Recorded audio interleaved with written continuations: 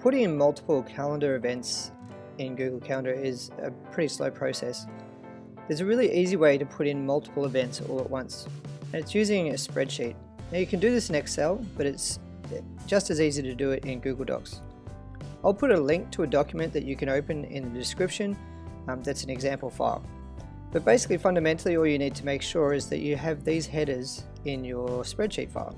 Subject, start date, start time, end date, end time, an all day event if that's true or false, and a description which goes inside the appointment. Now it's important that those are in order and that's all that's in your spreadsheet.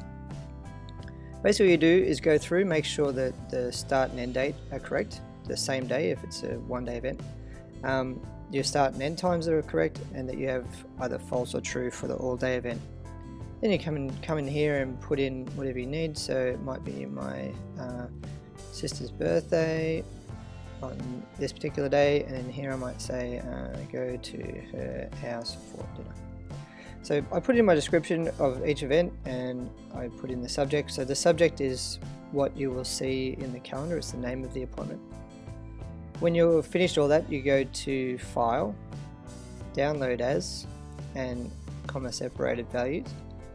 And in Excel, I believe it's where you export. This is going to come down into my downloads. I'm going to go into Google Calendar. I'm going to go to the settings.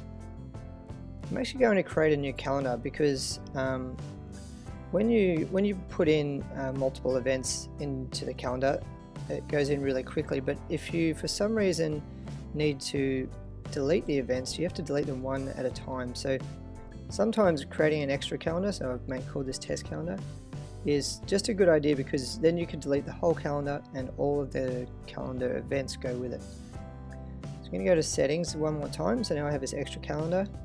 This time I'm going to click on import calendar. When I go to import calendar, I can choose which one I want it to go into. So I'll put in the test calendar. I'm going to choose my file from my downloads, which is this calendar upload file.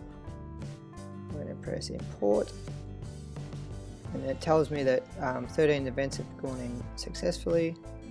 I can go back to the calendar, and then I'm going to roll up this way, and we can see that these events are in. And if I go to the next week, all of those 13 events have all gone in together. And then when I click on this event here, I also have the description in here as well. So this is a super quick and easy way to put in multiple events in Google Calendar.